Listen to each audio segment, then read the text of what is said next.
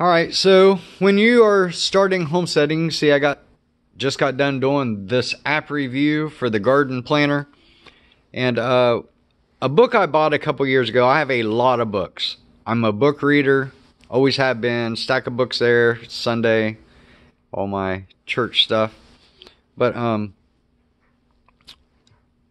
what ended up happening was, so I'm single. I have this homestead where, I grow, a lot of fruit trees. I have around 70 fruit trees. I've got planted hundreds of berries, blueberries, raspberries, elderberries, just blackberries, just all kinds of stuff.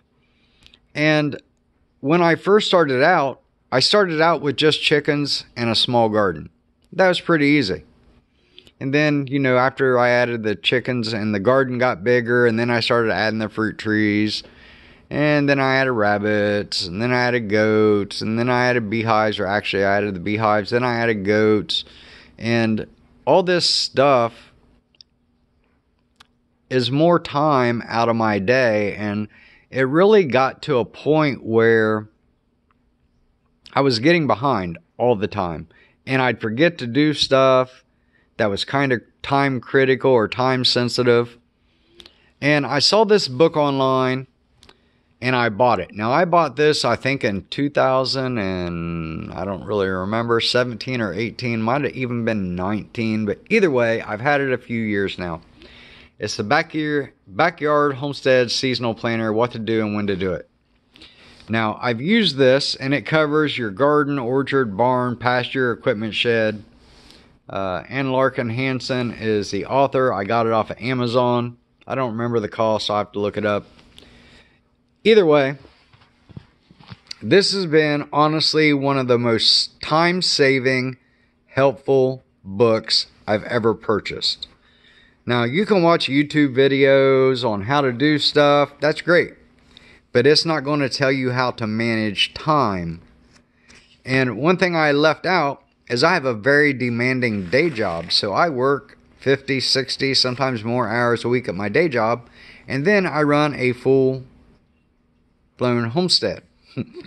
So time is something I don't have a whole lot of. Matter of fact, if you were to tell me that, most of the time, if you were to going to tell me that I had to add something that was going to take an hour, I would start scratching my head about when I'm going to find an extra hour. Because my plate's just full all the time, 7 days a week. I don't have an extra hour. One of the reasons why I only go to town, before I had cancer, I would only go to town one day a month to go to like the store to get anything that I needed. And I would actually try to keep enough stuff where I don't have to go to the store, but maybe 2 or 3, 4 times a year. So I'm saying every month I would always have like one day I would go to town, but that would be I'd go to town to go to the store, get groceries. I'd maybe stop by Lowe's or Home Depot and get whatever I needed there. And I just take one day a month. But a lot of times I didn't necessarily need to always go to the store or Home Depot every month. I really got it down to where I only had to go 3 or 4 times a year. And I just basically did that because for me to go to Walmart, it's a 1 hour drive one way. So just to go there and back is 2 hours if I don't buy anything. Just to go there, drive through the parking lot and drive home is a 2 hour round trip drive. So I don't really have that kind of time to waste. This book, though, actually made it a little bit easier. What it actually did was allow me to free up some time, and then I added the goats, and then I was back to no more free time. Anyways, I'm kind of showing you like the contents. I'm not going to go in depth into this because it might even be some sort of copyright infringement if I'm posting pictures of this online. I have no clue. But I think it's a great book. The first thing they do is they define by the season. So what that means is March, which I would consider late winter or the very start of early spring in Kentucky, probably isn't the same weather you have down in Florida or out in California or Texas. So what they do is they define it by seasons, which is your average temperature, outdoor temperature. It tells you like what they consider to be, you know, your seasons defined. This is what midwinter is. This is late winter. This is, and then that way you can line up on your calendar when those events are. They also kind of show you like the average temperatures. But what I'm getting at is, let's go into late winter. So we're kind of in late winter. Actually, we're more into like early spring, but let's go to late winter, which would be probably about February. Even though it's March 13th today.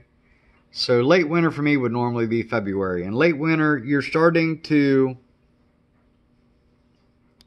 start your seeds indoors, bring out your containers. You're starting to plan for your garden in like January.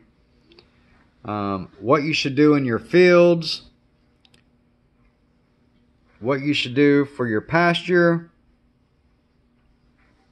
What you should do in your orchard. What you should do in your bee yard, what you should do in your barns, what you should do in your chicken coop, what you should do in your equipment shed, what you should do in your woodlot, what you should do for wildlife habitat. And then it goes in depth into each one of those. Now, this doesn't sound like that big of a deal, but I started to realize when I was having the memory issues from cancer that I was forgetting to do things. And this book was really great at helping me remember things that maybe I forgot while I was going through the chemo brain stuff.